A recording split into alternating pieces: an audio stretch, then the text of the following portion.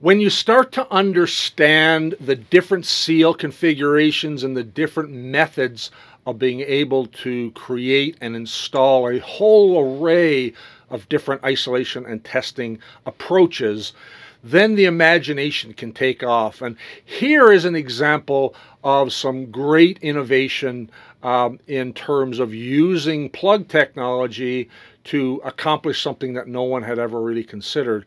This is called the valve removal tool. And it is a situation where you have a valve that is leaking or passing and needs to be changed out, but you cannot drain the upstream system. Now, the valve itself, we will often do some temporary leak repair to seal the valve, and then we can install this valve removal launching tube on the downstream side of the valve, allowing us to launch an isolation tool. In this case, it is a double inflatable for a low pressure application, but any style of tool can be launched through the valve removal tool.